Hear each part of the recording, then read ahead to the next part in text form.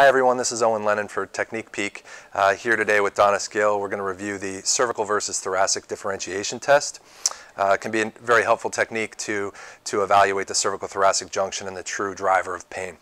So today we're going to imagine Donis having pain with right cervical rotation. So as Donis rotates to the right, describes pain in the cervical-thoracic junction.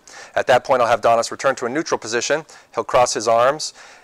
We'll passively rotate him to the left and have him rotate his thoracic spine to the left and have him repeat right cervical rotation. If that pain is reduced, this would lead us to believe and understand that the upper thoracic spine is most limited, and we could target our interventions to mobilizing the upper thoracic spine.